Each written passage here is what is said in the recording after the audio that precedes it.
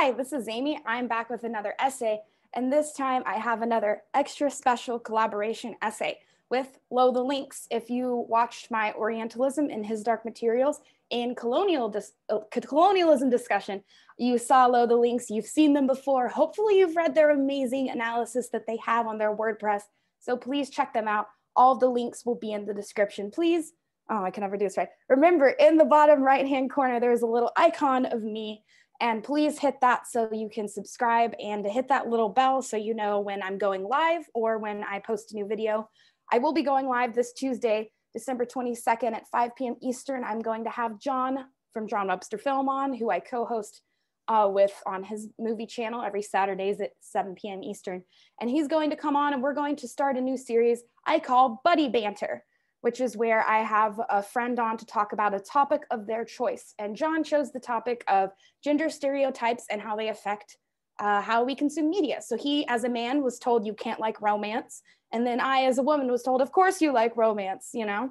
And he was told you should like action movies, right? So we're gonna talk about that, and that'll be the first episode of Buddy Banter. And I'm hoping to have lots of wonderful friends, especially fandom friends on, to talk about whatever they want to talk about. So that's coming at you Tuesday. And this will be those two, this video, and then that live stream will be it for me in December, but please stick around for 2021. I've got a lot of content coming at you. Going to continue A Song of Ice and Fire, His Dark Materials, and then I'm going to do The Poppy War, which if you have not read that series, please read it. I'm going to have Lo back on to talk about that in 2021. I'm also going to start some Avatar: The Last Airbender and The Witcher content as well. So a lot going on this channel, so please hit that subscribe so you know what's up. Like I said, please look at the description for those links for Lo. So yeah, I'm going to read the essay that Lo and I wrote, and please stick around because after I'm done reading it, Lo is going to come on and we're going to talk all about Lysono Maar. So please stick around for that. So here comes the essay. Oh, also, one more plug. Sandrixian shop is open again. If you saw my Cersei video, please check that out. I had Rohan on to talk about it. You saw me drink from a Targaryen mug, and this time I have a House of Velaryon mug, so please, please check that out. Also, I'm going to show off my Christmas nails because they took me forever to do. So yes, please check out Stanri's shop. I will have the link in the description. She has leggings, bedspreads, masks, cups, hoodies, whatever you want, she's got it. So please check that out. All right, here comes the essay coming at you. And this essay, written by Lo the Lynx and me, Amy Blackfire, is called The Beautiful Spymaster, Lysono Maar, Orientalism, and Liminality. Lysono Maar is a minor character that was introduced in A Dance with Dragons and is the master of whispers for the Golden Company.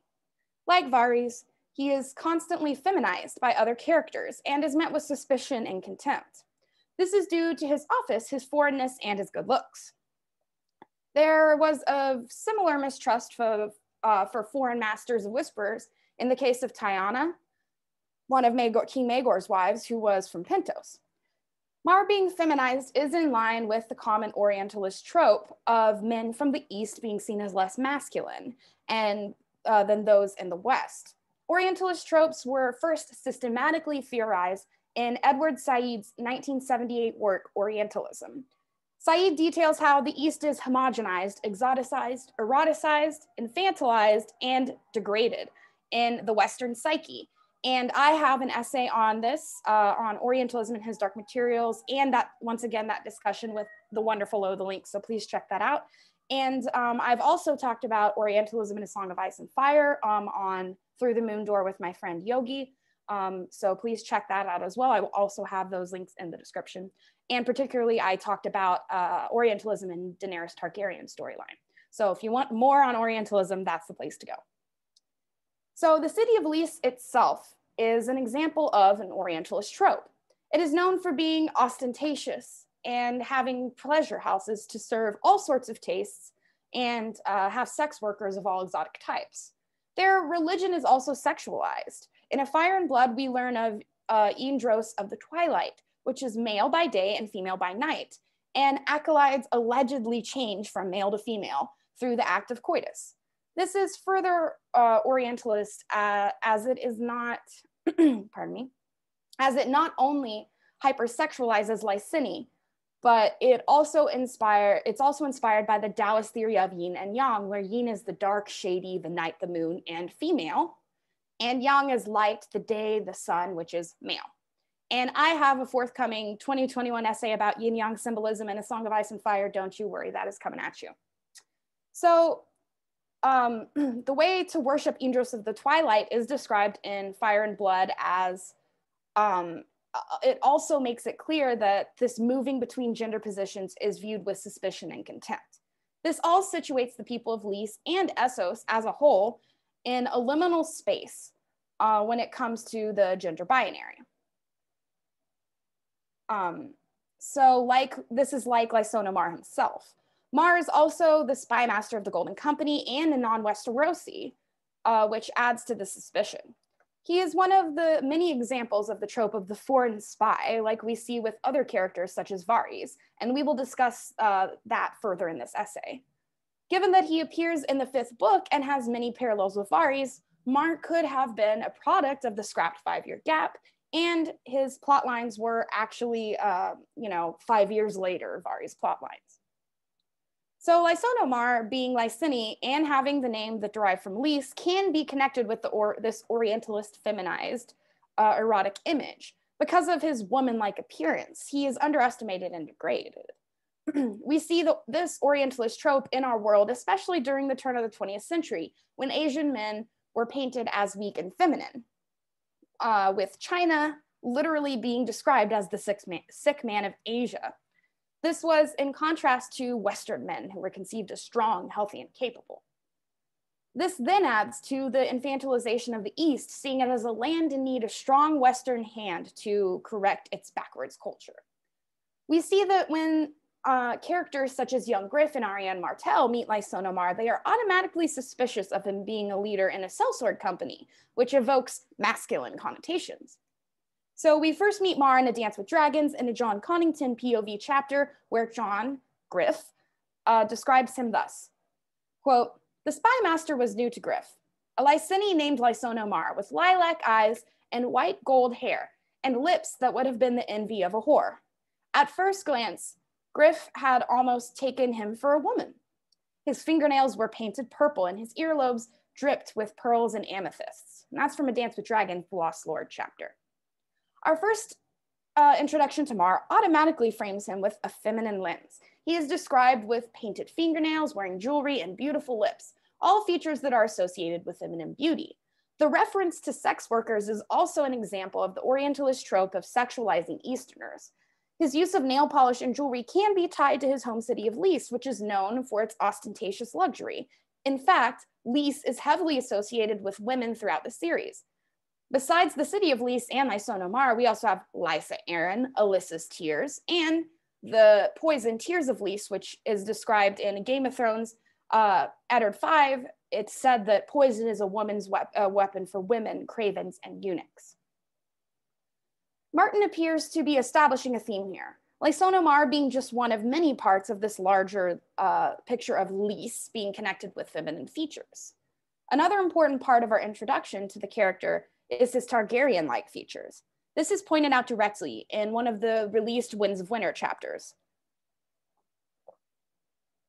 Quote, "Near dusk on the 4th day, not long after Chain and his wagons were taken their leave of them, Ariane's company was met by a column of sellswords down from Griffin's Roost, led by the most exotic creature that the princess had ever laid her eyes on, with painted fingernails and gemstones sparkling in his ears. Lysono Maar spoke the common tongue very well. 'I have the honor to be the eyes and ears of the Golden Company, princess.' 'You look,' she, Ariane, hesitated. 'Like a woman?' He laughed. 'That I am not.' 'Like a Targaryen?' Ariane insisted. His eyes were a pale lilac, his hair a waterfall of white and gold. At the same time, something about him made her skin crawl. Was this what Viserys looked like? She found herself wondering. If so, perhaps this is a good thing that he is dead. 'I am flattered. The women of House Targaryen are said to be without peer in all the world.' That's from the Winds of Winter, Ariane I'm a big fan of Ariana Grande. Sorry about that.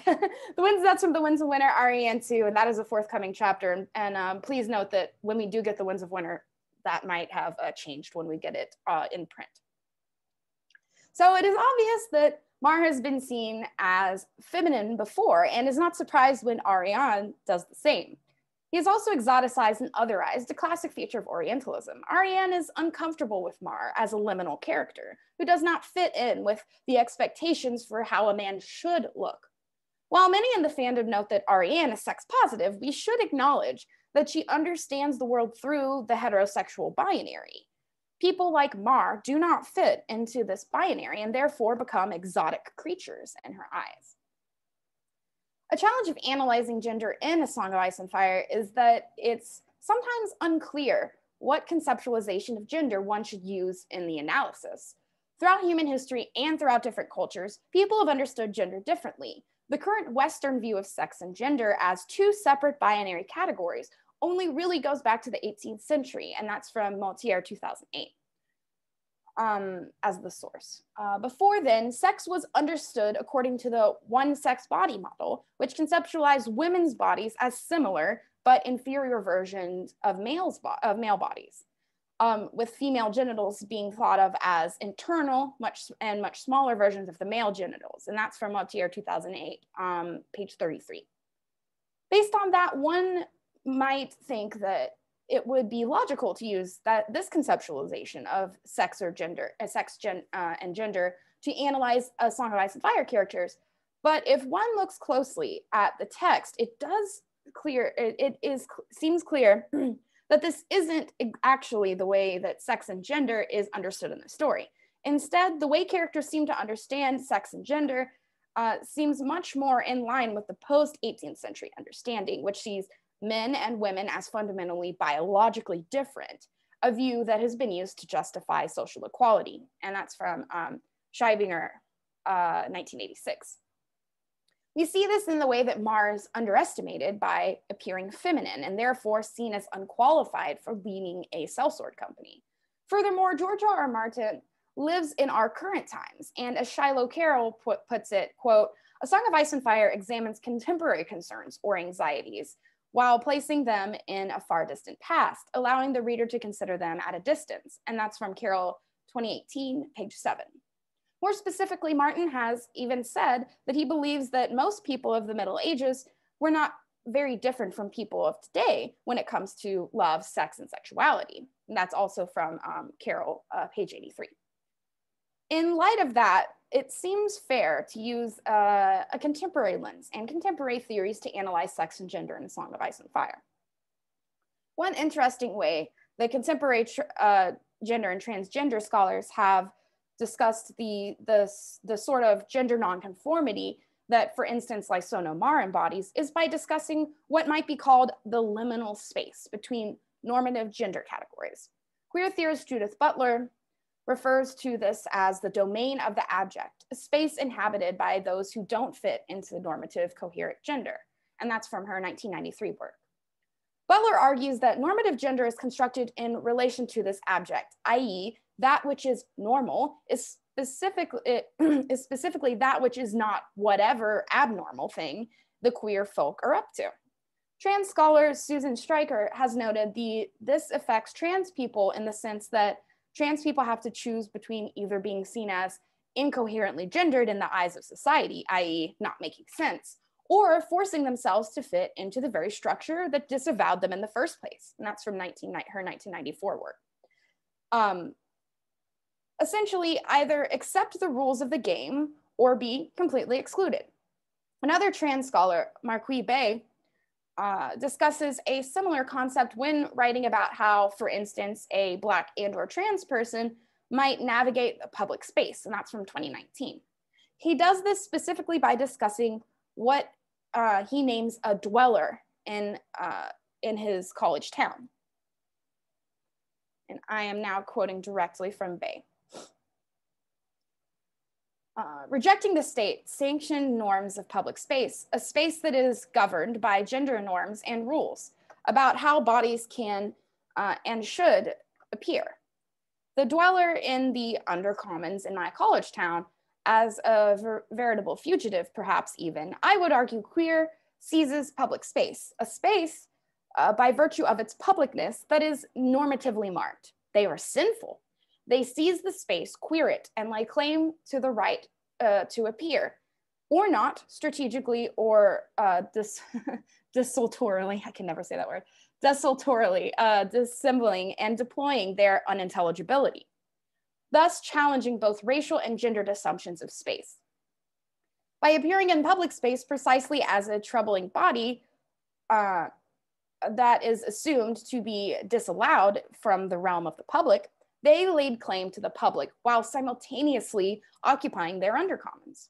The dweller of the undercommons refuses to comply with the law of categorizable bodies, the law of public property or propriety, the law of proper gendered performances.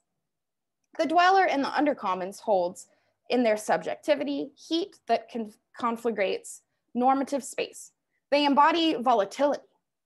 Put boldly and simply, the dweller of the undercommons is a fucking problem. A gendered outlaw. They exist para-lawlessly and question the logic of laws presumed to be infallible, fixed, axiomatic. And that's from Bay 2019, pages 128 to 129. Bay here notes something important.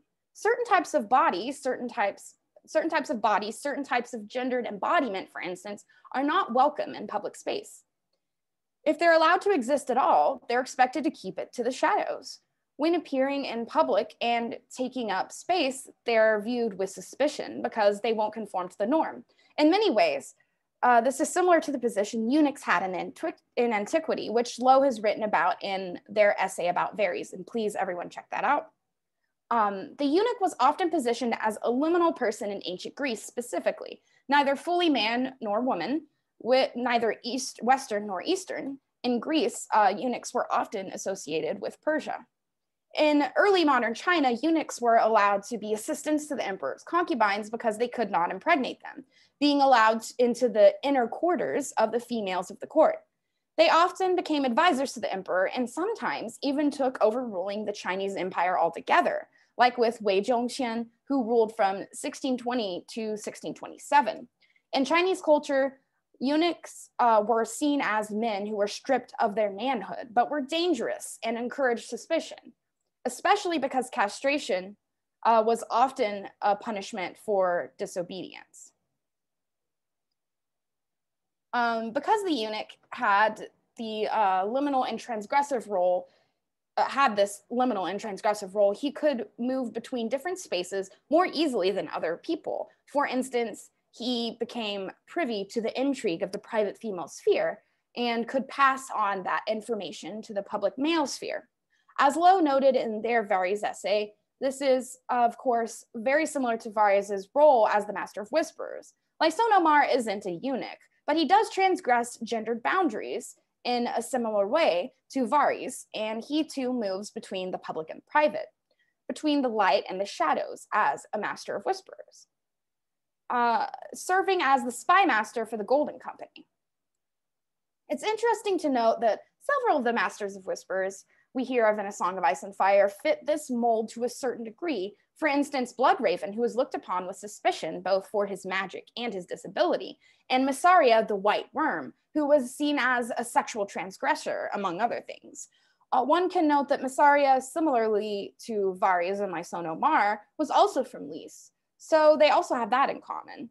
There's also Tiana of the Tower, who was the mistress of Whisper to Maegor the First Targaryen, who was of Pentos and wielded a massive amount of power compared to most women in Westerosi society. What we can see here is how the Master of Whisper's role seems to be filled by someone that's looked down upon by society, someone who is an outcast in some way. Being Master of Whispers is perhaps not seen as an honorable position, given that the power isn't as traditionally masculine as the power of someone who, say, the Master of Ships would have. This is perhaps a bit similar to how poison is seen as a weapon of women, eunuchs, and foreigners, unlike a more straightforward masculine weapon like a sword. But just like poison, a Master of Whispers has its uses in court politics and intrigue, so the position is filled by outcasts. who are already looked down upon. What we can see with all of these Master of Whispers characters then, including Mar, is that those who don't conform to gendered and sexual norms are often looked upon with suspicion and are expected to keep to the shadows.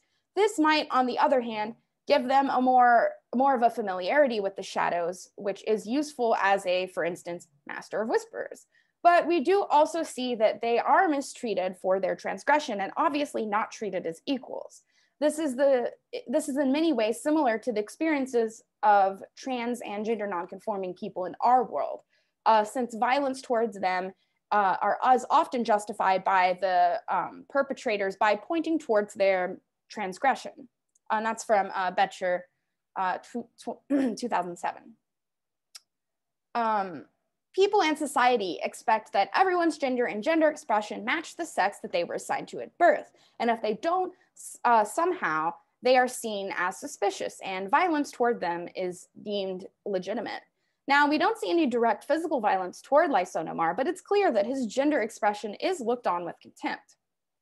Going forward with the series, we can expect more suspicion and underestimation directed at Lysono Maar.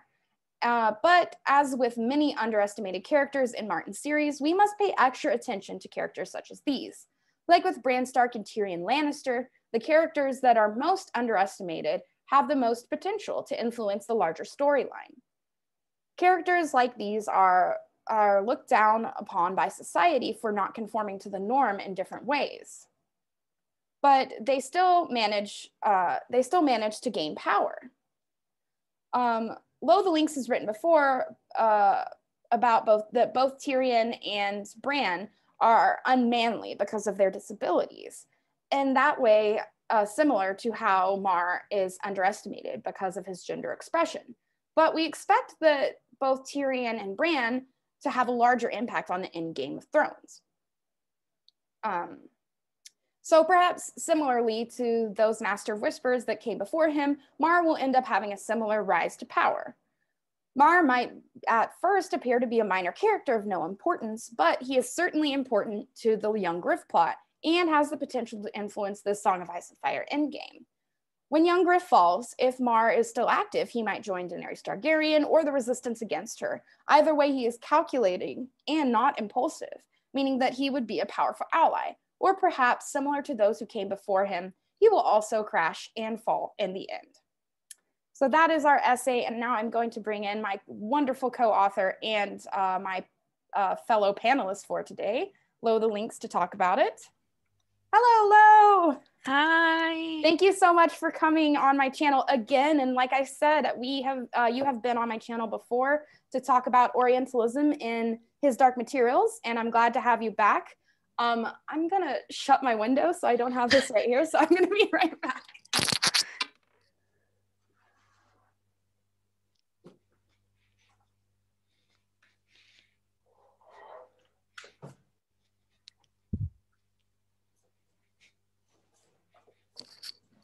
Okay, so much for natural lighting. Hello, Lo.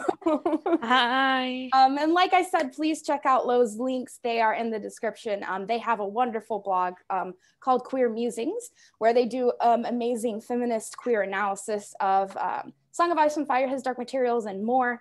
And Lo, you're also doing an episode by episode of season or series 2 of His Dark Materials. You want to talk about that a little bit before we get started? Yeah, sure. That was really inspired by me having the amazing opportunity to guest on an episode of Girls Gone Canon for the first episode of this season.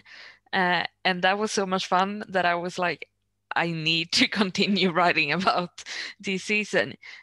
So I've put out breakdowns of episode 2 till 6, and episode 7 is upcoming after I've seen it this week. And you unfortunately for me, you're in Western. Would you call Sweden Western Europe? You would, right? Yeah, you're in Western Europe, so you get the episode a week before me, so I have to wait until I've seen it before I can read your write-up, and that is just really frustrating for me. But yeah, so everyone, please check that out if you're His Dark Materials fan. And Lo also has read the main series as well as the Books of Dust trilogy. So they have a lot of knowledge that they're able to also bring in. So if you're a show watcher and you're like, I don't kind of get what's going on, Lo is definitely the person to read for that. Awesome. So let's talk about Lysono Maar. And first of all, maybe just a little bit about your work in gender studies, because I am a PhD student of Chinese literature and I'm getting something called a graduate feminist emphasis, which means that basically I'm like, piggybacking off of people in the gender and sexuality studies department. So I'm like taking classes in the GSS and writing papers, but I'm not a full major of gender, and you are, Lo. So tell us about that. Yeah, so I'm currently getting my master's in gender studies at an university in Sweden. And what I'm especially interested is trans studies and sort of intersectional ways of looking at gender in general. So for my thesis, I'm writing about non-binary people and having an intersectional lens on that. So that's why if you've read any of my writings on my blog about ASOIAF, you'll probably have seen me referencing a lot of like Butler, Stryker, Ahmed. They come back. Yes, they do. They do. And that's because I'm really interested in that subject. That is awesome. Yeah, and actually, Lo, one of the reasons that I love having you on, I mean, we're friends, so obviously that's one reason. But another reason is that we both are in the academic fields, and we want to kind of apply what we're learning in classes and during papers, and what kind of conversations we have with our professors. We want to apply that to Western fantasy.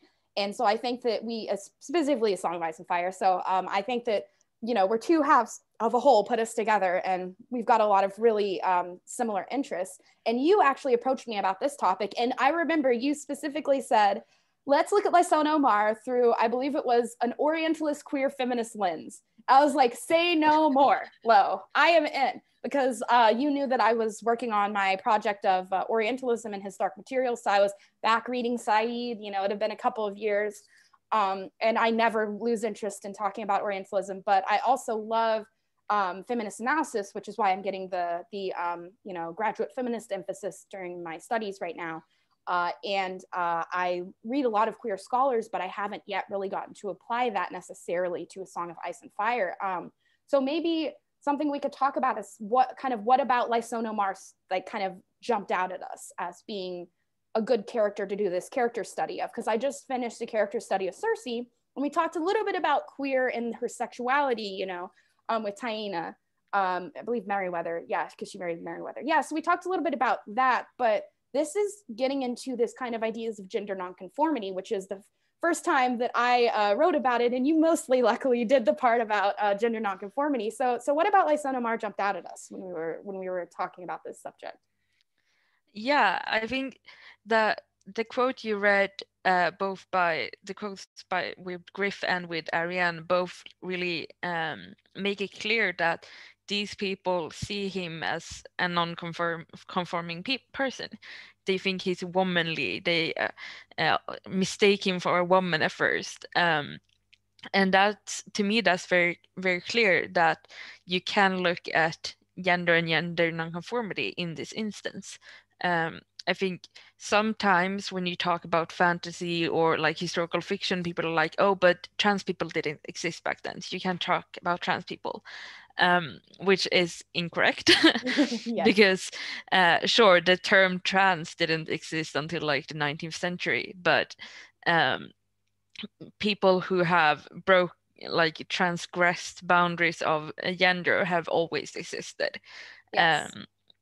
And I wrote about that, for instance, recently when I wrote an essay about Brienne of Tarth and comparing her to Joan of Arc. Yes, I was hoping you mentioned that. That's one of my favorite of yours. Oh, thank you. Yeah, because Joan of Arc is a clear example of that, because she dressed in men's clothing and ended up being burnt at the stake for it, essentially, because the church was like, yeah, no, you can't dress like a man, that's not okay. And she was like, but I kind of wanna. and then they end up burning her. Essentially, it's a bit more complicated. But and I think also your essay on Alaris/Sorella is also very can also be relevant here too, because one of the things I like is that I've always heard discussions of Sorella/Alaris say that, oh, well, and they use the she pronoun. Oh, well, she just dresses as a man, just like, brave Danny Flint did, in order to do what she wanted to do. But kind of like, I'm going to riff off of what you did with when I talk about Danny Flint. And then you said, isn't it reductive to just assume that women dressing like men to enter a male sphere just makes them a woman that's wanting opportunities? What if they are trans? What if they are non-binary? And blew my mind. I love that essay. That's actually like probably my favorite you've done. And then the Brienne one is the second favorite. But there is this idea, right, that people that transcend boundaries, right? Maybe we should be using they, them pronouns for Alaris/Sorella. Like, I really like kind of thinking about how we do kind of reduce things to just like kind of the Hua Mulan thing where, well, she wanted to protect her family, or she wanted to learn at the Citadel, or she wanted to protect the realm up at the Night's Watch, right? So they just had to put on pants in order to do that, right? But we don't know what was in Danny's mind. We don't know what's in Sorella/Alaris's mind. So I think that, it is a little reductive. I see a lot of times when people are discussing these characters, and that it's kind of, it's like, you're either, and I'm sure you talk about this a lot in trans studies, but you're either, a man dressing as a woman or a woman dressing as a man, rather than embodying a different type of category altogether. Yeah, and that reminds me of something you said in your video with with Rohan, our friend, and you were talking about the yes and thing. Yeah. Because I think that's very relevant when talking about, for instance, Sorella Alaris. Like, yes, they might want to study at the Citadel, and they might be trans or non-binary. Like, I wouldn't want to use that sort of term because that's not what they would use to describe themselves, but like they could identify as a gender that's not female. And same with Brave Danny Flint. I know Sam, who I follow on Twitter, is going to write an essay about Brave Danny Flint from a trans perspective soon, and I'm super hyped about that. That's very exciting. So yeah, Sam's getting all sorts of shout outs on this channel because Rohan talked about them as well. So yeah, he's amazing. He's great. I'm so excited for that. But yeah, like what you said about like reducing someone to like just a man dressing up as a woman or just blah blah blah. That's something I talked about in the Alaris essay and referenced Leslie Feinberg, who was trans activist and writer who talked about this when writing about trans people from a historical perspective, and Zier said that why you can't just reduce my existence to and my identity to oppression. For instance, like when talking about someone who was assigned female at birth dressing in men's clothing to get into an educational institution. Like you can't just reduce my existence and my identity to oppression. It's not just that. That's something, when I reread that passage when reading that book for that essay, that has like really stuck with me. And I think that's appropriate to contemporary debates as well. You can't just reduce something to oppression. Yes, so, and also the Sphinx too, right? You kind of talked about that a little bit in the Alaris/Sorella essay, where the Sphinx is also kind of it's transcends gender, and yet people are like, there's a male Sphinx or there's a female Sphinx. And it's like, you're missing the point of the Sphinx. And I'm actually going to have a Sphinx at some point in 2021. I already have like 5 ASOIAF essays prepared or ready, planned for the first like 3 months of this year. Next year, I need to like chill. But I do want to talk a little bit about the Sphinx in one of my essays, because I was really inspired by your essay, and that you kind of showed that the Sphinx is often kind of misinterpreted, and Alaris/Sorella, right? The Sphinx is the riddle, not the Riddler. You know, that there's this, a lot of people just kind of go, well, I don't know what Martin's up to, I'm just gonna skedaddle. And it's like, if it's not about prophecy of the end game, then I think that people kind of think that it's just a one-off or it doesn't mean anything. But I mean, just because he's an old white dude, cis hetero from New Jersey, doesn't mean that he can't be doing something with gender when it comes to the Sphinx, right? Like, I just don't want to, I don't want to be like, he's a writing god, he's thought of everything, but he's obviously why would he, any other character he could have put the Sphinx with? Why did he pick the one character that is liminal, right? And we talk about liminality a lot in this, and transgressive, right? These kinds of words that we use in our essay, which is huge in queer theory, which is basically someone that is outside of the hetero gender binary that we as a society apparently can't freaking give up. Yeah, exactly. And that's something that Susan Stryker, who's like a foundational person in trans theory, writes a lot about. And she's also the person who writes about the Sphinx that I'm referencing in the Lyris essay, because I freaking love Susan Stryker. And yeah, she writes about that a lot, about like how as a trans person you have to like, you can't just ignore the boundaries. You're constantly aware that there's the female boundary and the male boundary, and you can move between them, but people are gonna think you're weird and possibly attack you in some way, and harass you. So either you try to like squeeze yourself into the very tight box of gender and sex that's allowed according to society, or you live outside of it and face the consequences of that. Yeah.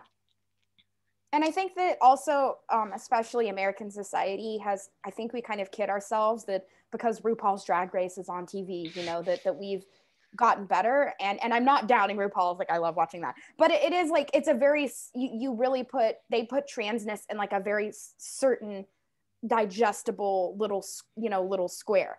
And we know, and I'm sure Lo can speak to this even more, we know that trans people, especially trans people of color, are much more likely to just statistically to be met with violence.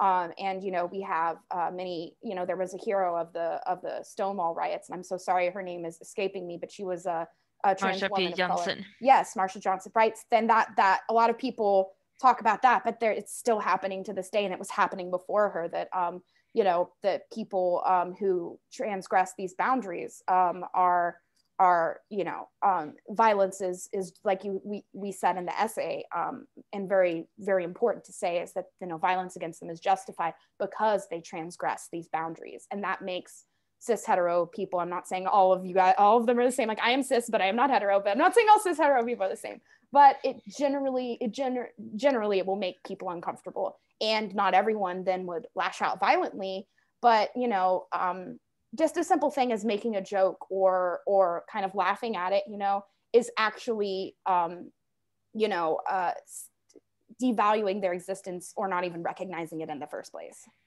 Yeah, exactly. And that the article that I put reference a slight bit in the essay about by Talia May Betcher talks a lot about that. And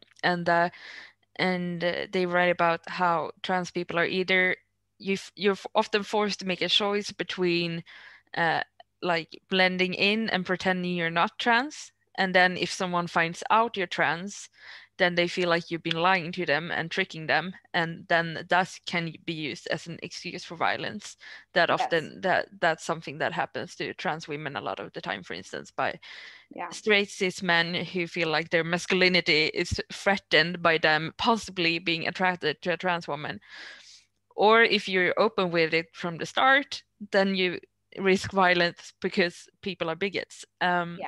Lose-lose situation. Yeah, exactly. And yeah, it's just yeah, it's depressing. Yeah, it is very, let's not be too depressed, but it is very depressing. But okay, so let's we can obviously go back to any of these and extend beyond these issues, but let's kind of we basically at least I think what we were trying to do with this essay is kind of theorize Lysono Maar and kind of use these tools that we've been given by queer and trans and feminist and scholars, and many of them are multiple at once. So all these kinds of approaches of theory, we were trying to kind of see how Lysono Maar kind of fits within these ideas. And so I think that going back to kind of the quotes we quoted in the essay, I think the one from Ariane is of particular note because, like we note in the essay, Ariane is often celebrated in the fandom because she is out there with her sexuality. But at the same time, you have this passage in particular, and I think it was someone on Twitter, and I'm so sorry, I can't remember who it was, but there was someone on Twitter who I just quoted this, and I said, hey, this is an upcoming quote for our essay, and please follow Lo on Twitter and me, please. We have some awesome things going on. So they had commented that, it's kind of interesting that Ariane, we kind of were like, oh yeah, she's with it and everything, and then she's like just totally dismissive of Maar completely, and he automatically thinks she's gonna mention him looking like a woman, right? She goes, oh, you look like, and he goes, a woman. He's like, I heard it before, right? And she goes, oh, a Targaryen, which is like, she's kind of thinking both, right? And he points that out when he says, oh, I've heard that the women of House Targaryen, right, are were very beautiful, right? So he knows that she probably was mentioning his Targ looks, his Valyrian looks, but also, and his femininity was of note to her, and it floored her. She was very surprised. The only other comment we get is that he was good from her POV is that he was good at speaking the common tongue. So it's like, dude looks like a lady and speaks the common tongue well, is like what we get from Ariane, and that's extremely reductive. And it's both what we've talked about in the essay. It comments on him being a lone wolf character, and it comments on him being exoticized, orientalized, right? Other, because he's Lyseni. So it's like both at the same time. So when I saw that quote, I was like, this essay writes itself. But yeah, what do we see going on in that quote? I think like what we see is a super clear example of microaggressions, and because as you mentioned, like sometimes the violence that people who don't conform to the norms meet is not like physical violence, but sometimes it's microaggressions. And microaggressions, that as a word is sometimes misunderstood. It's not meant as like micro as in small things that don't hurt you. It's meant as micro on the micro level instead of the macro level of society. So like micro as in between individuals. So like when she says that thing about, oh, you look like a ... Yeah. That's a thing that I think a lot of gender non-conforming people can relate to. And that like you go into the doctor's office and they refer to you as Miss, or they I don't know, you have to fill out a form and there's all just man or woman, or you have an old ID that states that you're sex that you don't identify as. Like there's these constant things that people misgender you, they look at you strangely. It's like a double take, or those like small things that makes you feel like, oh, I don't belong here, I don't fit in. I often describe it as like a chafing, sort of. You feel like your skin is not. There's something like underneath your skin moving. It's like I don't feel comfortable. Yeah. And I think that's such a clear example these seemingly of that. small things build up too. Yeah. You don't need to be punched in the face and called a queer, like these things kind of do build up, and they do obviously, a lot of trans people, and I have a couple of friends who are trans, that say that it's like, you eventually kind of internalize a lot of this stuff, and you do kind of say, okay, maybe there is something wrong with me, even though you feel right when you are presenting yourself as the gender that you identify as. And I forgot this plug at the beginning. Lo is going to be on the Unspun Yarn for the second episode of Bleep the Patriarchy, along with Ian Thomas Malone, and we're going to be talking about transphobia. So please tune in. That is December 30th. We still don't have a time yet, but if you subscribe to Unspun Yarn and hit that beautiful little bell, then you'll know when we're going live. And if you follow me on Twitter, trust me, you're going to know about it, because I plug the crap out of anything that me or my friends are going to be on. So please check that out. So if you want to see more of, God, I can never point the right way, more of Lo talking about this, then definitely check that out on December 30th. Because I know they have a lot of opinions about this, and this is just scratching the surface of what we want to talk about. And we're obviously trying to talk about this kind of as it applies to Lysono Maar, but in that episode of Bleep the Patriarchy is going to be about our contemporary world. So that's going to be very important.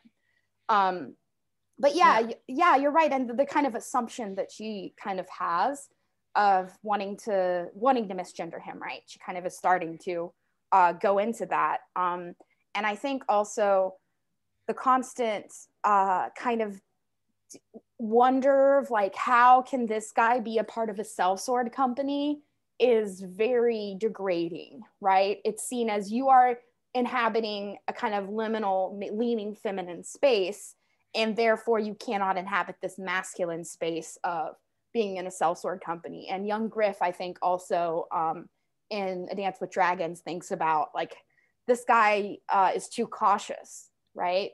You know, and it's like, he's the spymaster. He's supposed to be strategic, but that's seen as weak and feminine to hesitate, right? When it's actually being smart and calculating, right? So what, they're just supposed to, you know, land in Westeros and just go at it, right? With no plan. And we also see, and this is my opinion, but we also see that they go to like Griffin's Roost and everything. Like, this is kind of a vanity project for John Connington too. Their strategy is basically, but I want Griffin's Roost back because this is my ancestral homeland. Like, it's not, like, they could use some of Lysono Maar speaking up a little more on the strategy, because yes, Storm's End is important because, you know, seat of House Baratheon, but, you know, was Griffin's Roost really the place to go? You know, it just, it doesn't feel strategic to me. I'm not like the best person to talk about military strategy, but I suppose they needed like some small footholds. But I mean, Griff is he's very like, I need to revenge my big love. And I mean, sure, but he's gonna mess up sooner or later. Maybe one day we can also talk a little bit more about John Connington and his love of Rhaegar. That would be very fascinating to talk about. Because I also think that, you know, there have been some great queer people in the fandom that have talked about that. But I do think that it tends to be also reduced, just like Cersei's sexuality is reduced as well. But yeah, so I think also the constant, it's almost like when talking about that he paints his nails and wears the jewels, like we hear that every single time he's introduced. So we're seeing what the POV character is focusing on, right? So, you know, we hear from Griff that he has painted nails and jewelry. Like, we don't really necessarily have to hear that again, but Arianne sees it for the first time and we hear it again because that is what she is, you know, that's what catches her eye. We don't, like, is he tall? Is he short? Is he fat? Is he skinny? We don't know, because all we know is that he's got nails painted, Targaryen features, and he has jewelry on. Like, we you know, the way that so many other, you know, characters that fit in the binary are introduced, we learn a lot. We learn about different features. You know, we don't, like, we will like kind of learn about their clothes and everything, but like, what was he wearing? I don't know. I just know that he could have been naked with painted nails and jewelry for all I know. I think she would have noticed that. But you know what I'm saying? Is like, we get these laser focused POV kind of descriptions of Lysono Maar. Yeah, and I think that's something that's interesting with the whole, like, the way the story is written from the like limited point of view, that you get what the character is focused on, and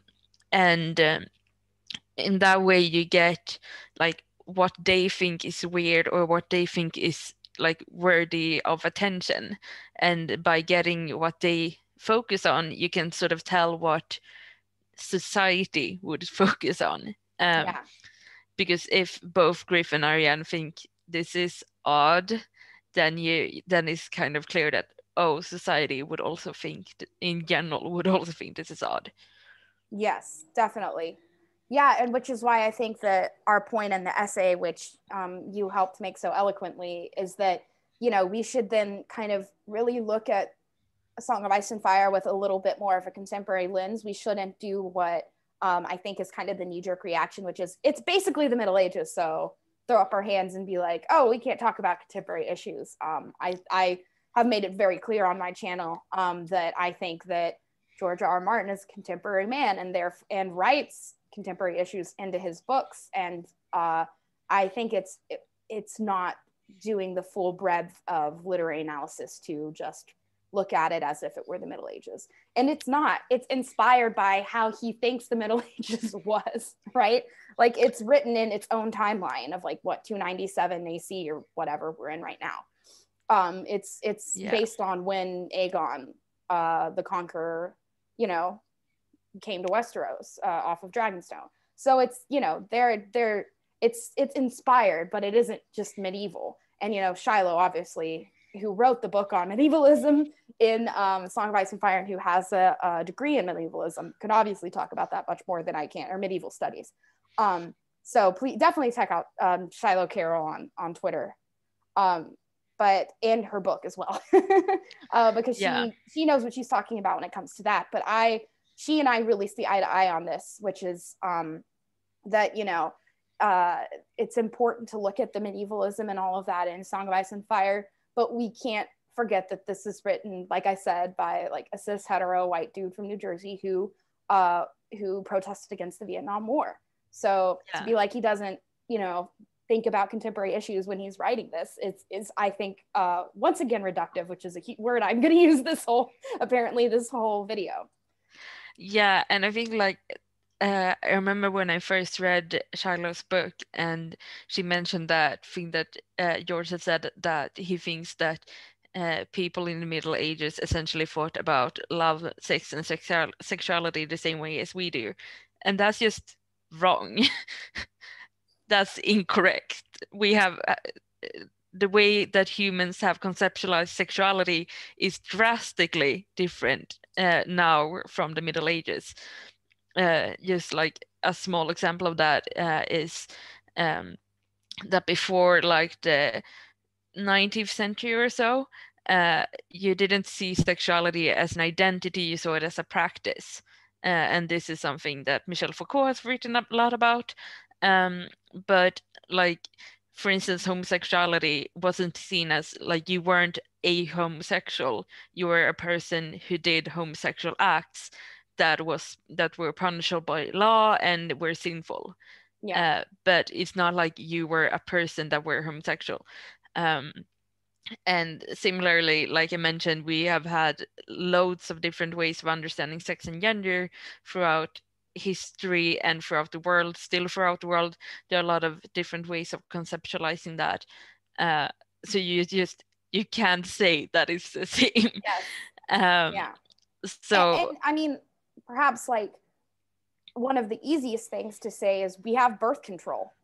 Like when you were as you know, someone who was born a woman and was treated like a woman back then, anytime you and your husband would have sex, you would think I could be pregnant after tonight.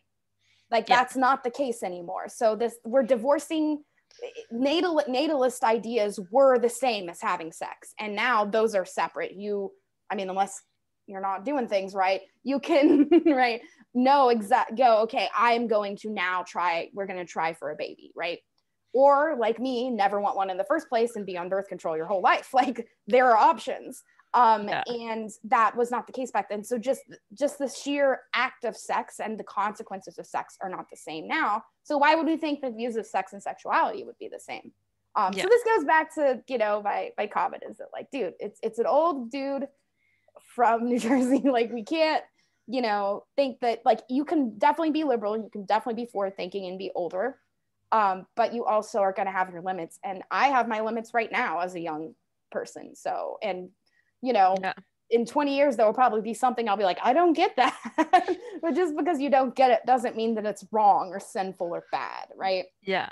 And I think, like, to not be that too harsh on George, I think he puts in a lot of interesting ideas about sex and gender. Like, I've written how many essays at this point about Yes. this?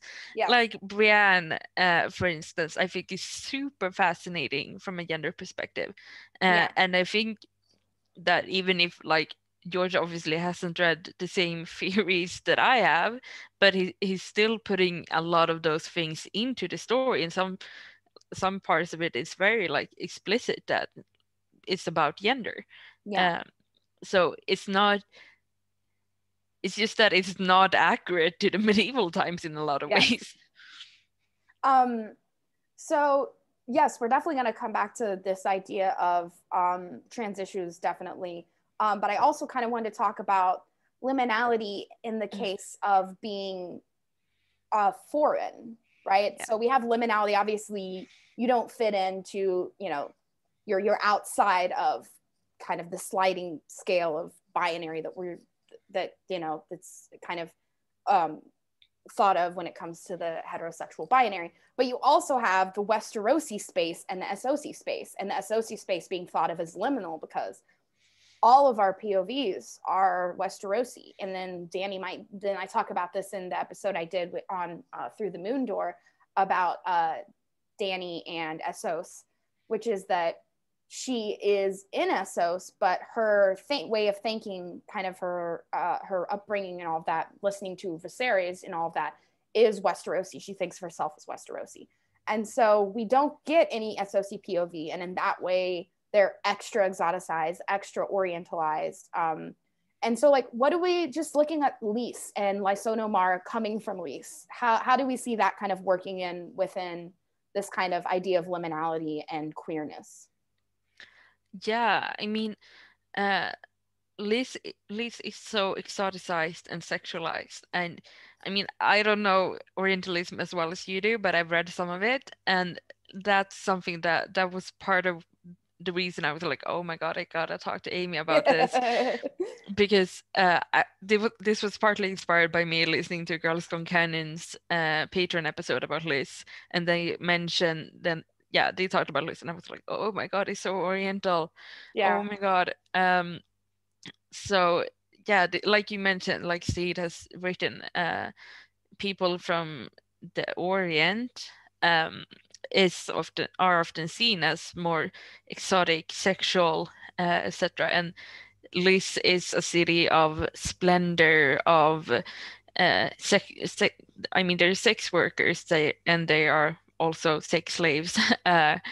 and yeah, it's just very sexualized and very, like, exotic in a lot of ways. Yeah, and I think something that's interesting too about Lys specifically is we get this idea that the sex slaves there cater to any type of sexual appetite. So that makes you think that anyone wanting any type of transgressive sex can go to Lys and find, I hate to use the word services for that. So there's also this idea of any type of queer sexuality and such has a place in Lys, it seems. It would probably still be, you know, looked down upon. And I believe Varys was either born in Lys or was sold to someone in Lys. I can't remember, but is he from Mir? And then I don't remember.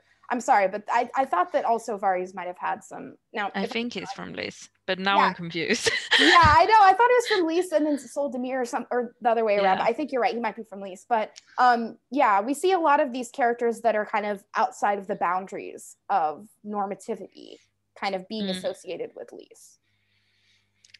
Yeah, exactly. And I think that's very interesting with Varys in particular, because he very much fits into this sort of ancient Greek idea of the eunuch, which was often associated with, like, Persia or more Eastern places, because for a lot of the time in Greece, you weren't allowed to make or, well, in Greece and in ancient Rome, you weren't allowed to make eunuchs in the country, but you could import them. So they were often quite literally from the East. And so they were associated with both this liminality, with ethnicity and geography, and with gender. So I think that's something that plays into both Varys and Lysono Maar, that they both have this moving from one starting place to another in geography and with gender. Like the broadest possible definition of trans is moving from an unchosen starting place to another place, or moving, not having a finishing place, but moving somewhere. So there's this transgressiveness with both gender and ethnicity with both Varys and Lysono Maar. Yeah, and I talked about that in the essay, applying it to what I know best, which is Chinese culture, where you have the eunuchs were kind of overseers of the concubines. They were allowed to enter, and literally the language in Chinese is the inner quarters is where the women are, and then the outside is where was the realms of men. So the inside was seen as the feminine realm, and the outside, men would go to work, they would socialize, they would be in politics, right? This was the outside world, whereas women would be, at home, they would do the sexual labor, they would do the labors such as weaving and all of that. That was all done inside. And so you had the eunuch was able to transgress, right? To move, right? As in transportation, right? To move in between back and forth, if you will. So he is able to go from the emperor to the concubines and then back. And this is why in Chinese culture, the eunuchs were treated with such suspicion, because they were constantly thought of as scheming with one of his concubines or with the empress or something like that, to overthrow the emperor, or to kind of go against his will for who is the crown prince, to try and poison the crown prince so that one concubine's son will then be the crown prince, this kind of stuff. So I think that it's very similar. And you talking about the Greek kind of case, and then the Chinese case, is that even though there are obvious cultural differences and historical differences, you still have this kind of suspicion of a man who appears to be a man, but according to normativity, he is not fully a man. He is kind of outside. He transcends what we think of as a man. Yeah, exactly. And that becomes so obvious with Varys, because I go into that in length in my essay about Varys, but there's so many times people talk about him as not a true man, or whatever, because he lacks certain body parts. And they view him with suspicion, partly because he's a eunuch, partly because he's a foreigner, and partly just because he's the master of whispers, and who knows when he'll be watching you. Yeah. And I think that's very interesting with the masters of whispers in general, because like we noted in the essay, a lot of them are outsiders in some way. There's Varys, there's Lysono Maar, there's Bloodraven, he's Westerosi, but he was looked upon with very much suspicion, both for his magical things, but also just because of his looks and his disability. Yeah. So and it's also he was a part of the Targaryens, but also kind of a Blackwood. Yeah. Even his identity as far as a house was odd, because for example, with Catelyn, when she marries Ned, she's a Stark, even though she's also a Tully, but she's a Stark, right? And her kids are Starks, right? But you have this, he's also I hate to use the B word, he's also a bastard. So you also have that idea of you were born outside of a sanctioned marriage, right? So once again, being a liminal character as well. Yeah, exactly. And then Mysaria, the White Worm, who was foreign and also, I believe, a sex worker. A sexual transgressor in some ways, at least. So these masters of whispers have to be people who aren't, you can like disavow them if they mess up, essentially. Yeah. And It's kind also, of like you have them do the dirty work because you yeah, don't want, respectable people dirtying their hands. exactly. Um, and also maybe they do have a more like talent of moving between different spaces, because if you're a marginalized person, you often have to learn how to navigate different spaces in different ways. Um, maybe, I don't know, but that's just me speculating. But maybe they do know some of the like back alleys of the cities better. Yeah, and I think your point in the essay, and for those of you that, well, I'll just give a little behind the scenes about our writing process. It's basically half Lo, half me, and then we kind of synthesize it together. But what I love is the line that you wrote. First of all, I love the line that you wrote about how saying that men and women are biologically different has been used to oppress women. Like, thank you, Mm-hmm. feminism. Anyway, so I love that, and I also loved your line about working within the shadows. So maybe we Yeah. can look at how the Master of Whispers and particularly Varys and Lysono Maar, because I think there are so many parallels going on between them, how them, working in the shadows is similar to kind of trans experience and kind of this compromising that you constantly have to do with the binary. Yeah, exactly. And sort of like I mentioned before, a lot of like the trans experience is having to constantly and like, just to be clear to people who are not familiar with me, I am trans myself, and I study trans things, so that's where I'm coming from with this. But a lot of the trans experience is having to constantly like negotiate how to present yourself to others, and that's not, sometimes people see that as trans people like being dishonest or sneaky or whatever, but it's off like from a, as a trans person myself, I can say that it's usually just, okay, how safe am I in this environment? How much crap am I willing to put up with? Um, like myself, I'm non-binary. People don't look at me and think I'm non-binary. So often I just need, like in new situations or whenever, I just have to be like, okay, is it worth it bringing it up at this time? Um, so you learn how to navigate those situations, and move in the shadows. And I think that's an experience a lot of queer people and a lot of marginalized people in general have, that you learn how to navigate the shadows, and you learn how to navigate the bright spaces where you're not technically allowed, Yeah. where people will look at you with suspicion if you move in those spaces, because what is that weird person doing Yeah, there? we can think They of the don't fit in. bright spaces as like a spotlight that's put on people that are queer and different, right?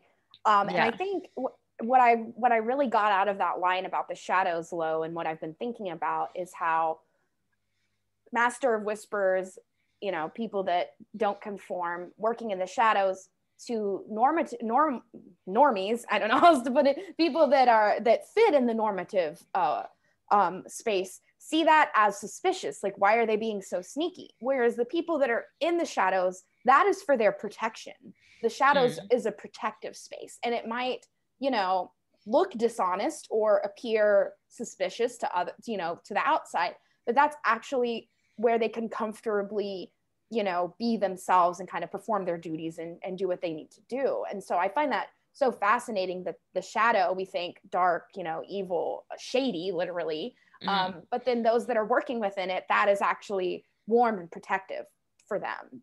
And this is something I'm going to talk about in my essay about yin and yang, also known as yin and yang, for those that don't speak Chinese, but yin and yang, is that a lot of Westerners misunderstand it as two equal things that need to be balanced, when the yang, the male, the light, is above the female, the dark, the shady, right? The sun is more than the moon. So they do need to be in balance, but there is a hierarchy. And this is very similar to, we can celebrate queerness and celebrate transness, but there is a hierarchy still of it's still the default to be cis hetero. So is that not elevating it above queerness? right? There's still a hierarchy. So we have the light being better than the shadows, and the shadows existing and being necessary, right? You need the Master of Whisperers. You know, it's a, like we say in the essay, it's a necessary role for, it's basically like the CIA of Westeros. It needs to be there, but everyone's like making conspiracy theories about it and everything. Yeah. You know what I'm saying? Everyone's super suspicious, thinking that they've got their, you know, fingers in everyone's pies. And yeah, definitely Varys is up to a lot of stuff. We know that he's supporting young Griffin, all of this, but he also gets blamed for a lot of things that are not his fault. Yeah. And what you said there about like the lightness and the darkness and the necessity of it while something being devalued really reminds me of what Judith Butler writes about the zone of the abject. And I'm gonna try to explain this simply. Judith Butler is not the easiest person to understand. Boy, is she not. Yeah, I've read I've read 2 of her books 3 times, and I still can't explain to you a lot of her concepts. Yeah, but essentially the point that I think is relevant here is that she or they use both pronouns. They argue that in order to have coherent gender, like the normative gender, that which makes sense, you have to have the queer gender, that gender which fits into the zone of the abject. So you have to have something that is like, that's weird, that doesn't fit, to know what fits. It's sort of like the us and them thing. You have could say the same thing with good and evil. You can't, you know, you don't have, you know, if you want to do the Greek mythology, right? You don't have Zeus and the gods without Hades and the underworld, right? Exactly. And like I said earlier, still a hierarchy. You say, oh yeah, we need the bad thing, but no one likes the bad thing, right? We follow the heroes in the stories. So it's still a hierarchy, even though we begrudgingly acknowledge that we need the queer, the shadows, the you know, the shady. And I just think that I find that fascinating, because if it's so necessary, it's very necessary, and yet it's not celebrated like other necessary things are. Yeah. Also, I feel like you should mention Butler gets the term the abject from Julia Kristeva, if you know who that is. French feminist, talks a lot about how women are the abject in society. Very interesting. You don't have the big, strong, you know, male stereotype without the weak and genteel female stereotype. Exactly. You always have to have something to compare, right? To elevate and to compare it to, in order for it to exist. So, you know, straight people, you get to exist and be awesome and special because we queer people are here. So you're welcome. Yeah, exactly. And I mean, you see that a lot, like throughout the story, there's always these comparisons between like the men and women, queer people, non-queer people, able-bodied people, disabled people. Like we mentioned Tyrion, for instance, who's constantly seen as a half man because of his disability, and not as like a proper manly man or whatever, because his body functions differently than the norm, and because he was born as a man, he was assigned male at birth. People expect, like, okay, men, they have to be super strong and able and be able to fight all the things, and because his body limits his ability to do that, he's seen as a half man. Yes, so this is highlighted further with Jaime embodying that very symbol or very image of that type of man. And then when Jaime loses his hand, it becomes golden hand of the just, right? Like, you know, when he loses his hand, he starts to think of himself as less than, right? Exactly. So, but like, as the story tells us, we shouldn't devalue those people, and we shouldn't underestimate those people, because Tyrion gets up to a lot of things and has quite a lot of impact, despite him not being as physically strong as Jaime. Yeah. And obviously we think Bran is probably going to have quite a lot of impact, Just a little bit. despite having some physical limitations, because his mental and spiritual capabilities are so strong. Yeah, and you can also see this with the Green Seer, and kind of something that I talked about in my Dark Star essay with my friend Julie, my first ever collab essay. We talk about kind of the sword and the shield, and that there are often people that are directing things like Duran, or like Bran when he's in the Werewood. He's kind of overseeing things, and then you have the people who go out and actually do the things, like Jon Snow, or for Doran Martell, it would have been Oberyn, right? But that doesn't, we often tell stories about Oberyn and Jon Snow, and oh, look at that, they're out doing the things. And we put that above the people that are planning and making it happen and doing the kind of the work to make this, to prop up these heroes, right? So it's very common to, I think, value what is more visible and what we can see as being more masculine and out there and interacting. So like you see, we'll go back to Lysono Maar.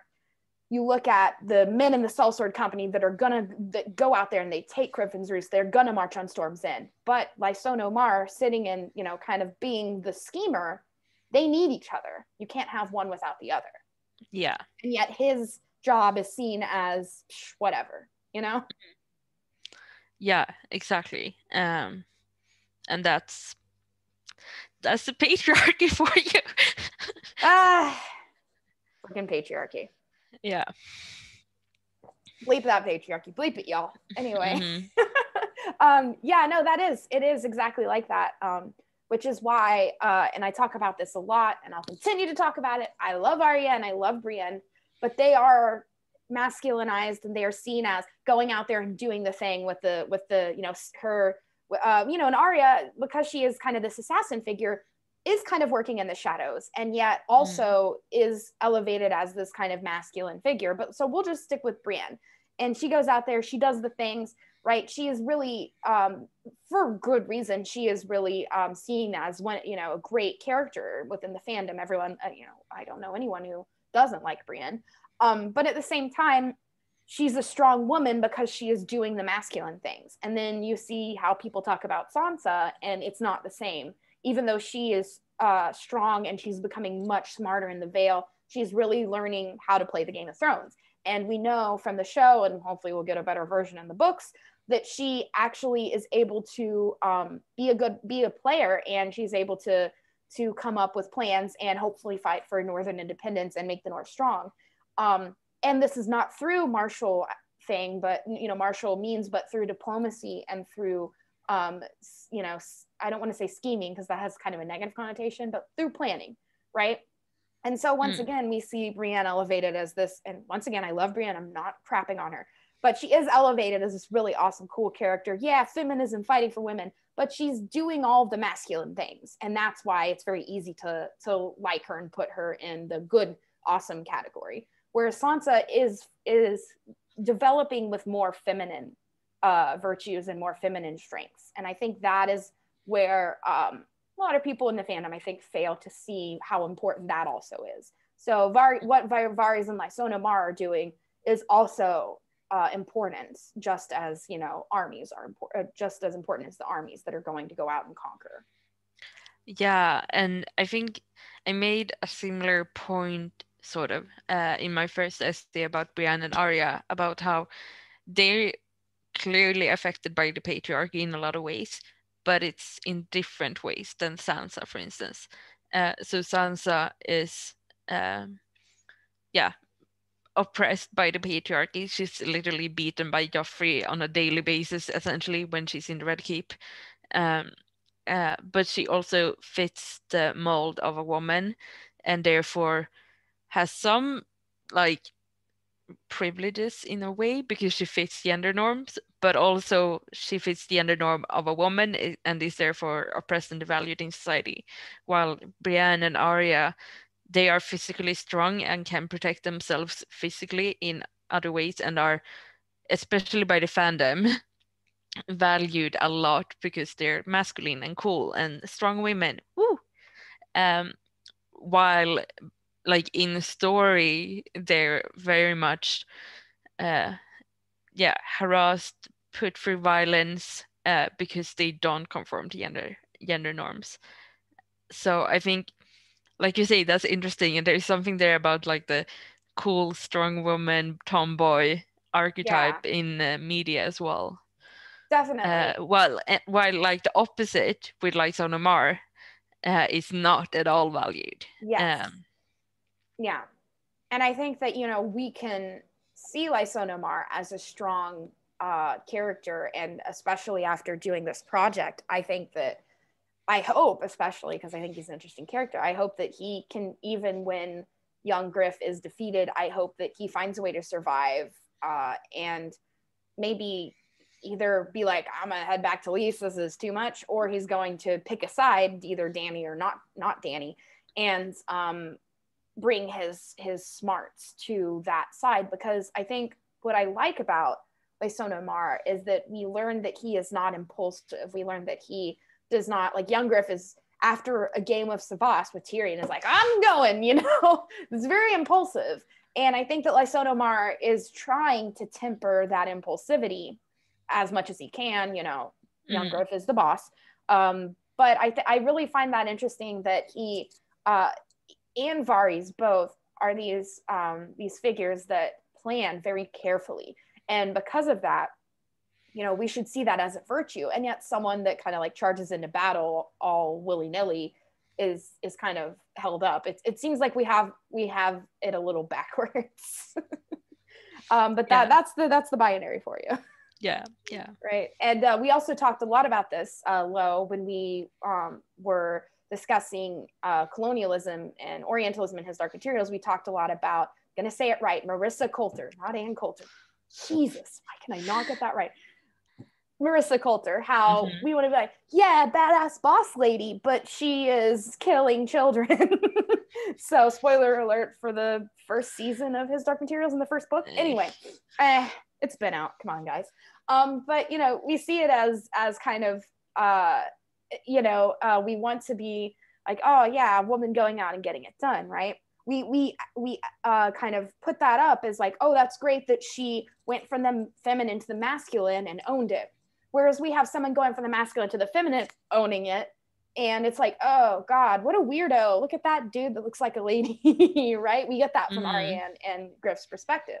And that just shows the hierarchy that I will keep talking about, that there is, of this duality of the masculine, the feminine. The masculine is upheld. And the feminine is seen as like a step down. It's like, you got lucky. You were born, a man. Why are you then devaluing, yourself by wearing nail polish, which I love doing, and jewelry and all of that.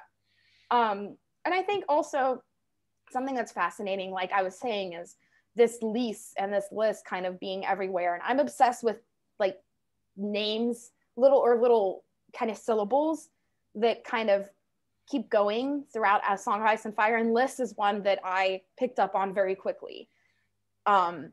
So, like I said, Alyssa, Lysa, all of the lists, whenever you see it, it's always associated with the feminine. Yeah, no, that's very interesting, and especially with the connection with poisons there, and poisons being a women's weapon, and like we said, not something a manly man would use, because a manly man would just stab someone with a sword.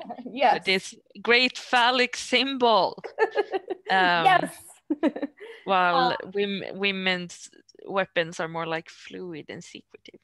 And this is something that I know we're going to talk about when we talk about the Poppy War. So this is a little bit of a preview. We're going to write an essay and have a discussion about the feminine, and specifically rejecting the feminine, in the Poppy War series by R.F. Kuang. Please read it. But there is a figure, I'm not going to spoil. I'm going to be really careful about spoiling, but I call them content previews. I have this thing with my fandom friends where they're all like, spoilers. I'm like, it's a content preview, but I also respect that people want to experience it. But anyways, this, you get this in like chapter 8. It's not, it does become big later, but I'm going to keep it spoilers free. There's a figure called the Viperess, and right, there are 3 figures, 2 males and a female. And one male is like super, oh, I'm the knight, I'm gonna, you know, kill, I got my sword, and he's the leader of the three. And there's another dude that's like, I'm super into the gods and I'm possessed by the gods, magic. And then they go to the woman and she's like, I am but a woman, so I'm going to take on the power of poisoning. And she becomes the Viperess, right? So even there, and this is obviously R.F. Kuang, she understands and she specifically works off of the Chinese mythology. In Chinese mythology as well, women were seen as working in the shadows, poisoning, right? So you, even in that series, which I'm so excited to talk about with you, Lo, you also see this association of the feminine with poison and with uncleanliness, which is, that's the thing, is the yin and the yang, right? And God, I'm sorry, I'm trying to keep it as short as I can about talking about yin and yang. But the yang, there is this idea in Chinese medicine as well that if you have too much yin in your body, too much of the feminine energy, that it's bad for you and you need to balance it out with the yang, right? And so, but too much yang in your body is like, still cool, you're fine. So, I mean, you're supposed to have balance, but if you have too much of the male energy, it's not as, you know, important to balance out as if you have the feminine energy. So there's this idea of the feminine energy poisoning you and being unclean. This is gonna gross you out, audience. You shouldn't be grossed out by this. It's natural. Menstruation is associated with uncleanliness, right? And so a woman is unclean, especially when she menstruates. And so there's this idea of, you know, the feminine energy inherently being muddy and unclean, and the masculine energy being, you know, like clear water and clean. And that's your your crash course on Chinese yin and yang theory. That's so interesting. That's also extremely similar to what Julia Kristeva writes about that I mentioned before. So I might have to read that book a bit more before our upcoming collab, which will delight my thesis supervisor, who's been going on about me reading that. Oh, really? Yeah, because I'm using Butler and the Abject, and my thesis supervisor has been like, oh, but you need to at least read Kristeva then before, because it's based on that. And like, okay, nice. I'm gonna. There you go. And then we can apply it to a book we love, and it'll make it more fun. Yeah, I always love to, you know, when you have the tools in your toolbox that we get from theory, you don't just let your tools sit in the toolbox. You've got to use them. So, critical race theory is one of those tools. By the way, Trump, it's not some kind of crazy, you know, radical thinking. It's just another type of theory. If you would have gone to college, you went to college, but you didn't finish it. Anyways, not trying to get into not getting into it. But feminist and queer theory is just another tool in your toolbox, just like critical race theory is. So yeah, and if you believe in rational choice theory, like certain economists, then you should believe in using critical race theory, because they're just both as made up. Yes. It's just tools. All theories are tools in the toolbox. Yeah. Not radicalism. Anyway, sorry. All right, back to Lysono Maar. Oh my gosh. Yep, I totally forgot what I was going to talk about next. We've talked about leaves. We've talked about a lot about the liminality. Maybe we can talk about, I'm not someone who, I said this in my first ever essay, I'm not a big theory person. I like to write collab theories with other people. But that being said, predictions are kind of fun. So like, where do we see Lysono Maar going? Is he just like, when young growth is going to fall, do we think Lysono Maar is just going to be beheaded? Like, where do we see this going? Because he may not be on the front lines. So if he sees like it's going to crap for young Griff, maybe he does like Varys and skedaddles. I don't know. Yeah, exactly. That would be very interesting, because I mean, he's the sort of person who would do a Varys and just like keep on swimming. And I don't know, maybe he does what Varys did in the show and jumps to Dany's ship. Or maybe like you said, he just like, oops, I'm just gonna go over here and catch a ship to Liz. I don't know. I would like for him to survive, but also like King's Landing is going kaboom. This is true. I wonder, and this is something I'm going to, and one of the bajillion 2021 essays coming at you is going to be my Varys essay, which I'm sure I will also cite. Lo's wonderful various essay in it as well, because it's inspired a couple thoughts for me. I'm going to look at him and specifically Chinese eunuchs in history, and kind of some parallels there. But something that I found interesting is that there was a Chinese eunuch designed the Forbidden City and knew all of the ins and outs, and Varys knows all the ins and outs of the Red Keep. So I have my headcanon.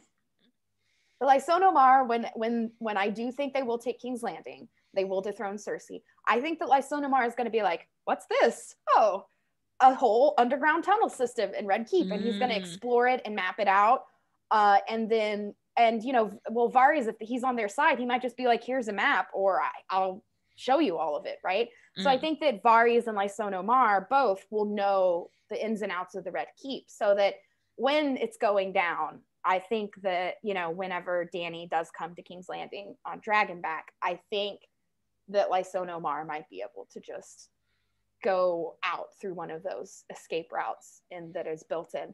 This is my hope, because I really like these kinds of Varys like Lysono Maar characters. And I think that they're crapped on so much that when, you know, shit goes down, they should be able to like just check out and just leave, right? Especially if they're not Westerosi, right? Like he could just go back to Lys and live a great life and live his best life being, you know, I feel like in Lys, he doesn't get the kind of as many weird looks as he does in Westeros for dressing how he does, because like we said, Lys has, you know, has this extravagance and jewels and all of that everywhere. So him wearing jewelry, I don't think, you know, I feel like he'd just be happy.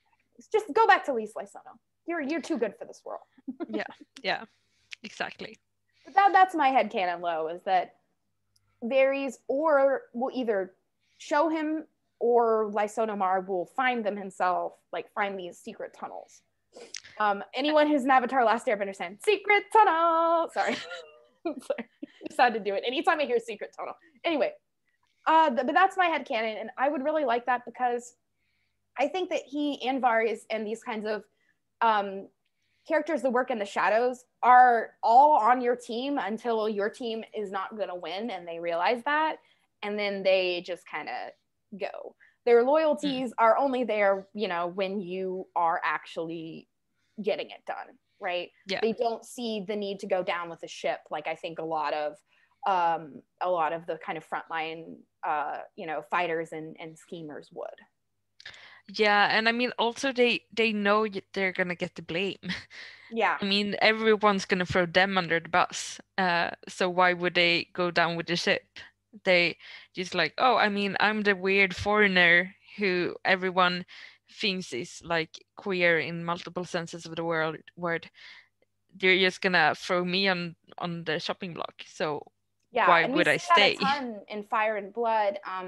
I think with the Rogare family, the banking family from Essos, there was people that I've only read Fire and Blood once. I am due for a reread and to actually take notes on it, because when I was reading the series and reading Fire and Blood, I wasn't a content creator, so I don't have notes, and I need to actually have notes, which is why it's taking me so long to finish the Poppy War, because I'm taking the most insane, meticulous notes.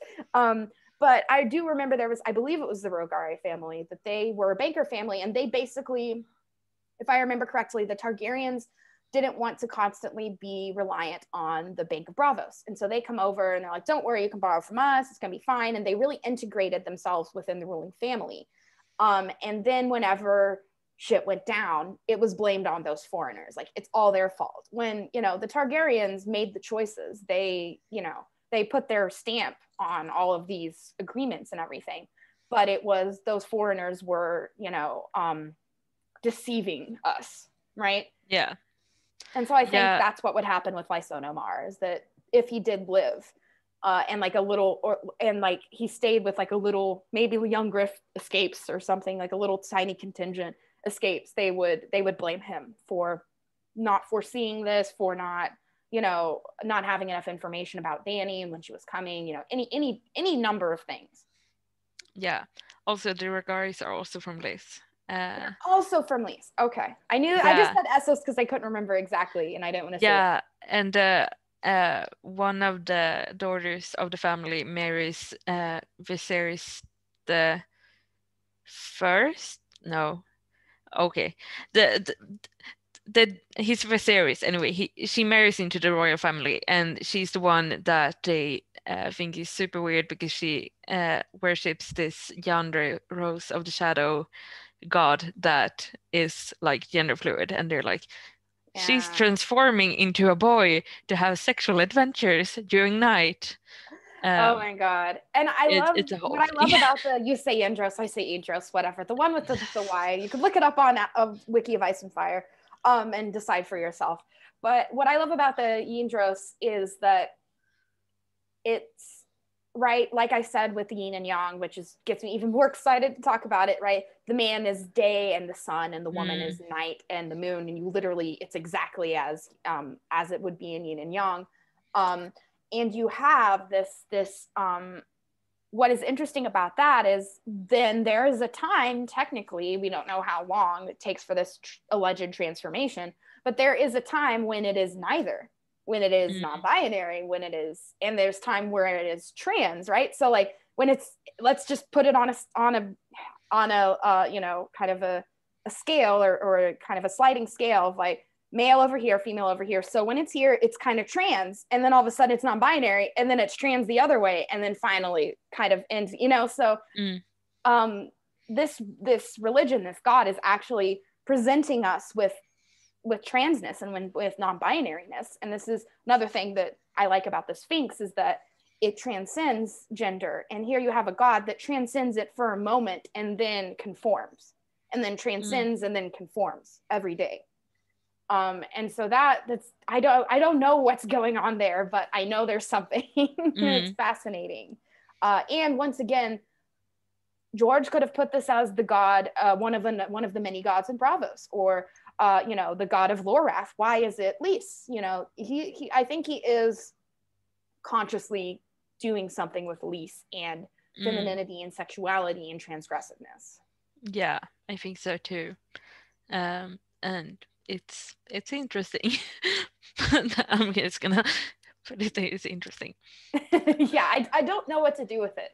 You know, sometimes in analysis, you can look at something and unpack it, and sometimes you just go, look at that thing, that's interesting, and then move on. And that's kind of what we did with Andros in this essay, because I don't know what to do with it. Yeah, I mean, it's like, which makes it queer, right? I don't know what to do with it. It's so queer, you know? So yeah, it embodies it.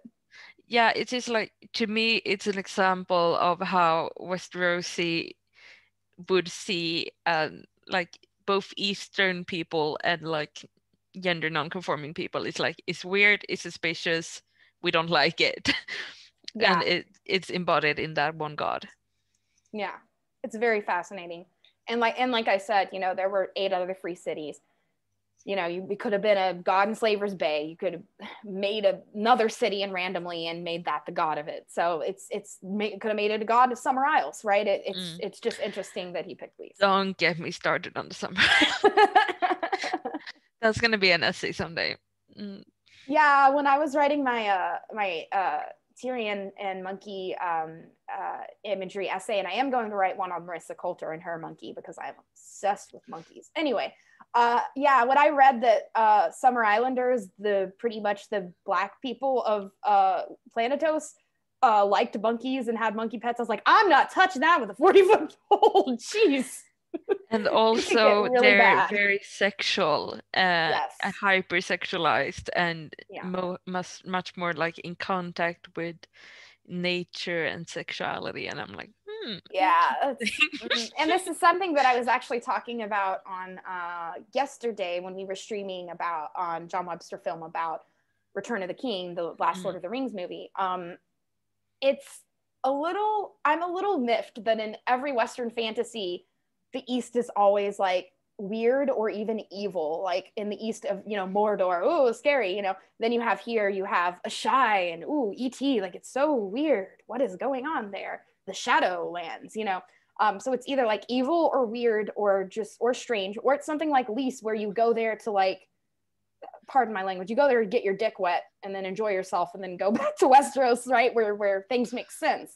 So it's just like, I think other than Ursula K. Le Guin's Earthsea series, I have not seen many Western fantasy where the East isn't like just basically an Orientalist trope. I don't know how else to say it. Yeah, I mean, it's very clear in Song of Ice and Fire, I think, but I also think that she's doing that on purpose. And like with the Dothraki, for instance, they're also very clear Orientalist tropes. And then Danny gets to know them and he's like, oh, they're actually humans. Yeah. So, I mean, I think like we sort of talked about with Philip Pullman when we talked about Orientalism and colonialism in those books. It's like, I see that you're doing something. Yeah. I'm not sure if you're succeeding to 100%, but I see that you're trying to make a point. Yeah, I see what you're trying to do there. Mm-hmm. Yeah, definitely. Yeah, I think, and that's what I see a lot with whenever George has these kind of liminal characters. He's definitely trying to do something with liminality, and he's trying his best. I don't mean to crap on George this whole video, but but at the same time, I think that recognizing the limits of it is also important, because we can't just go, look, representation, and then be happy with that. We really need to kind of unpack it and what it's doing in the series, and kind of for the overall kind of meta, especially the end game kind of ideas.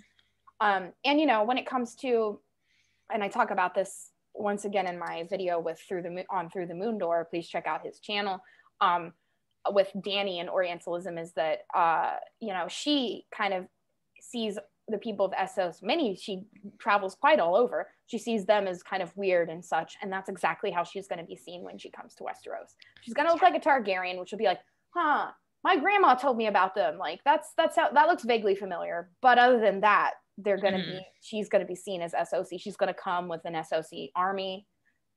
She would have had SOC husbands. So it is kind of interesting to see how these exoticized characters such as Varys and Lysono Maar are seen automatically with suspicion just because they're from the East. And like we said with Bloodraven, we do have an example of a Westerosi Master of Whispers, but he is seen as very weird because of his albinism, his connection to the old gods, his being a bastard, and his generally like kind of creepiness. Yeah, and I mean also very much his appearance. Like you said, he's albino, but also he has that big birthmark, and later in life he loses an eye. So there's definitely some ableism things going on there too. Yeah, and I found it hard to find a Master of Whispers who wasn't marginalized. He was just like a normal dude. Like the Hands of the King can just be like a normal dude, like from House Hightower or Baratheon or whatever. And you don't see an example of that. And maybe in Fire and Blood 2 we'll see that, but I haven't seen it anywhere. Yeah, I'm sure. I mean, statistically, there has to be some normal person. Yes. But that's not what the examples we're given. So the impression that we get from the text is that it's the weird people that's the Master of Whispers, because it's not a desirable position. Yeah. Okay, so let's do some final thoughts, Lo. Is there something about Lysono Maar, about transness or liminality, something that you definitely want to say your piece before we go? I think just like in general, that my point with a lot of my trans readings of different characters in ASOIAF is not to do like, oh, this person is trans, this person is genderqueer, this person is this modern identity category. It's more like looking at the structures and looking how people transgress those structures and norms and boundaries, and what the effects of that is, because that's something I think is very interesting to look at, because that tells us about the structures of society. If someone like Ariane is like, this person is weird because he doesn't conform to the norms I'm expecting him to conform to, then that tells us something about the norms. So I don't think we don't always have to be like, this person is definitely this identity. Yeah. It's more like, look at the effects that they're causing when they're moving through society. And I think that is exceptionally clear with Lysono Maar, which is Definitely. is interesting to talk about. Yeah. And I guess for my final thoughts, what I really enjoyed about this essay is finding a character that this is a little self-serving for both of us, but that basically brought our two kind of things that we're experts in and just kind of merged them with my interest in Orientalism and your interest in queer analysis and both of our interests in feminist analysis. We kind of just bring them together. And so I really liked that, and that George offers us so many different types of characters that we can kind of, people that in the fandom that focus on military strategy like to talk about Stannis or, in certain battles and all of that. Anyone in the fandom can find something to talk about. And so I really appreciated, writing this with you and being able to talk about it with you. And I look forward to our next project on the Poppy War. So that'll be exciting. Yes, thank you. It was a blast to talk to you as always and analyze things with you. Yes. So go ahead and let us know what is coming up on Queer Musings in your blog. Yes. So later this week, depending on when this video is up, within a week, my analysis of the last episode of His Dark Materials season 2 will be up. Not to spoil people, but I will have to dry my tears probably before. It's coming, and I don't want it to come, but I know it's coming. Yeah. But yeah, what I've been doing with those analyses is just like talking about the episode, but also applying some sort of feminist, post-colonial something lens on things. I've been talking about indigenous people in Scandinavia. I've been talking about Marxism. I've been talking about liberal feminism. I've been talking about Foucault, and just applying loads of different theories to the events of the episodes. And those analyses are spoilers for the main 3 books for the majority of it, and then I have an extra spoilery section at the end that I've called Dusty Thoughts. Nice. Which similar to the discussion on Girls Gone Canon. Yeah, I that was like a blatant steal essentially. Yeah, and yeah, I'm always inspired by Girls Gone Canon. They're amazing. Yes, definitely. And then yeah, so that's coming up, and then I'm doing some more ASOIAF things. I'm probably writing I think the next one I'm gonna write is about the concept and construction of virginity and maidenhood and patriarchal control. Oh my god, I'm so excited. Because I'm sure you'll talk about the maiden of the 7. Yeah, and I'll talk about the non-existence of the maidenhead. Yes. Vagina. Doesn't exist. Yeah, because stop it. That annoys the crap out of me.